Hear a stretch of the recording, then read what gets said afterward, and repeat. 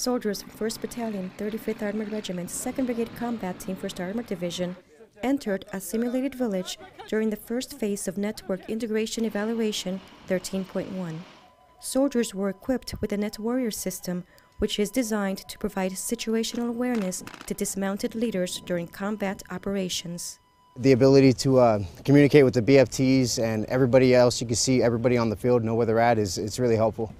Officials say NETT Warrior facilitates faster and more accurate decisions during the tactical fight. There's a lot of things we can set up with the NETT Warrior, plus we can communicate with it at the same time seamlessly. The end-user device is both portable and lightweight, which soldiers say is definitely a plus for today's warfighter. It's really small, it's light, so it doesn't really hinder anything at all. Reporting for the Brigade Modernization Command, I'm Lieutenant Colonel Deanna Begay.